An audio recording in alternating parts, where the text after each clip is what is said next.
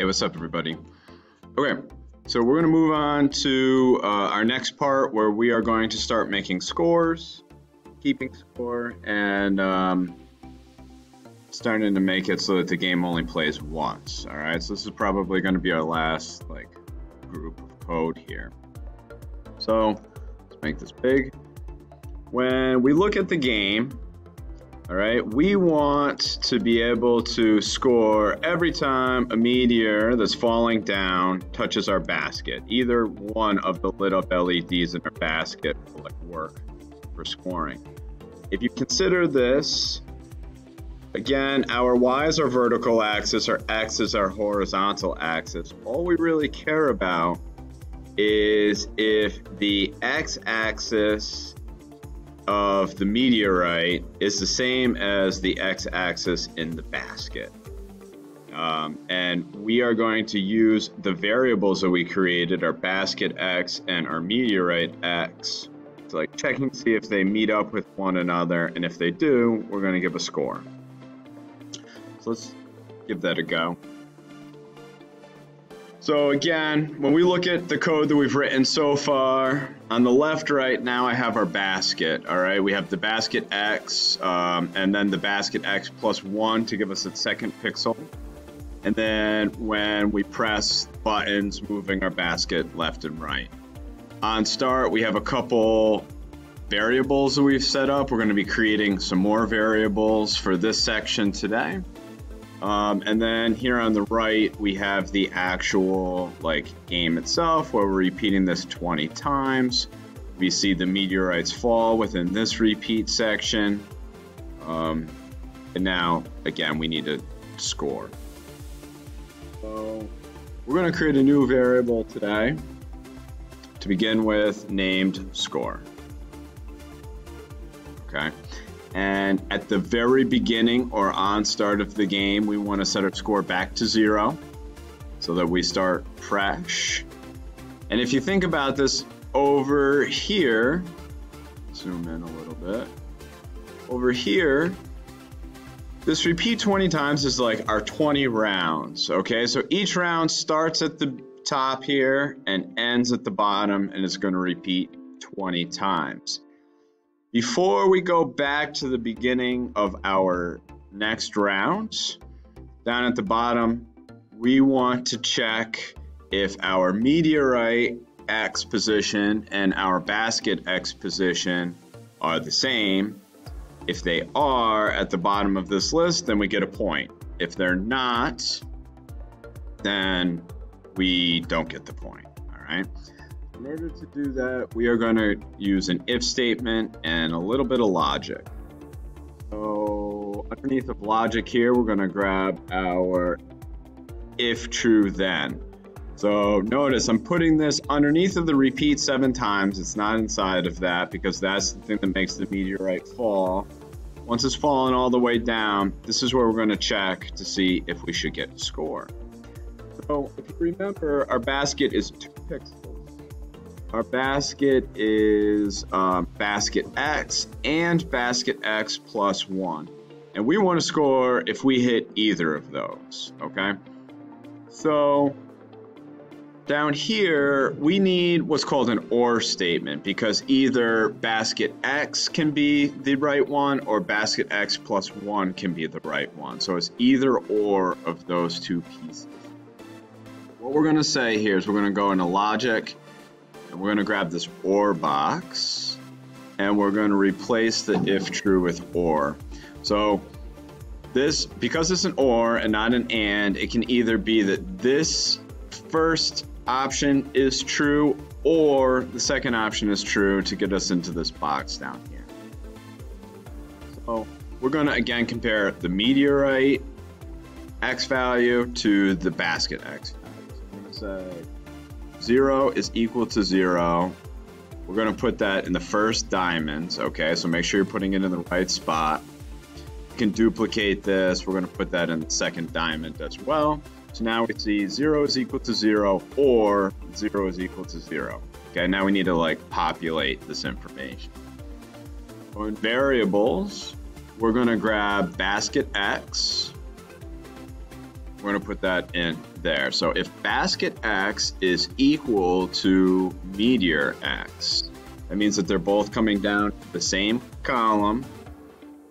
And that would mean that like the two lights touch one another. Okay.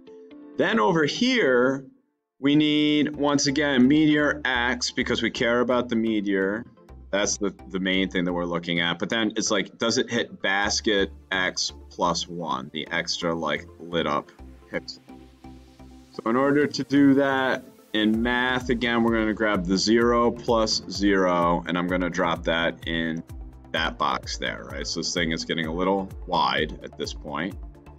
Now, variables, we can grab, again, basket X plus 1. And once again, just to be ultra clear, that's the same as this pixel over here, the second piece of our basket. Basket X plus 1 gives us that second piece. We have basket X plus 1 is equal to Meteor X. So if either basket X is equal to Meteor, which is the pixel like on the left, or basket X plus 1, which is the pixel on the right of the basket, is equal to Meteor X. If either one of those is equal to the Meteor X, then we're going to get a point. So in variables, we are going to change our score by 1. Changing a score by 1 is adding 1 to a score. Whatever our score was, we're going to change it by a positive 1 every time we go into this if statement. Right. So the other thing we want to do is we want to like show our number. All right. So you could show this in the middle of the game, but I find that it gets a bit confusing in the middle of the game. So I tend to only show the score at the end of the game, which is not ideal, but the animation takes too long. So again, we're going to have 20 rounds of our game. And at the end of that game, which is underneath of this repeat 20, we're going to like show our score. So the first thing we need to do though is we're going to clear the scroll bit, just kind of wipe everything off. And then under basic, we're going to say show number. So this is going to pop up on the screen on your micro bit, not on your scroll bit. We're going to show the number, and we're going to grab the score from your variables, and we're going to drop that in there. So at the end of the round, we're going to show our score. Now, the last little bug that we need to fix is that since this is in a forever loop, which it has to be in order to run, once it shows its score once, it's going to go back to the beginning and it's going to start like another round of 20 pieces, or 20 like meteorites coming down. So there are some fun things you could do with that, like you could change what the fall speed is equal to, and you could like add a second level. So you could play around with some different things if you wanted to by like underneath of show number, you could say like change fall speed. It was at 200. You could change it to like 150 and make them fall faster and give yourself like another level.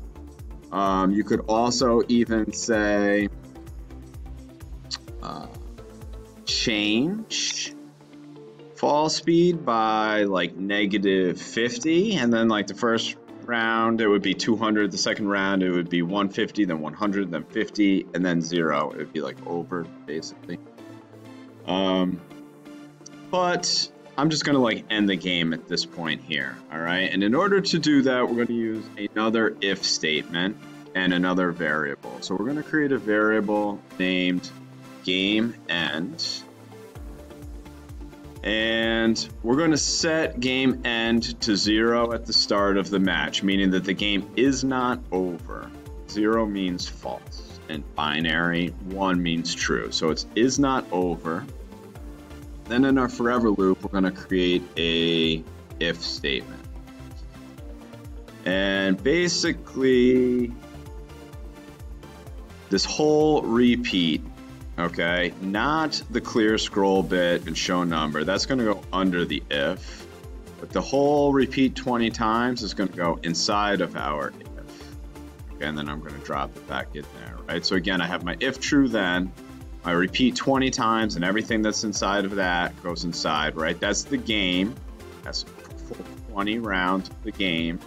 And then after the game is over, it's going to kick us out to clear scroll bit, show number. We also want to end the game at that point. So, end game starts at 0 at the beginning of the match. So we're going to use that, or game end rather.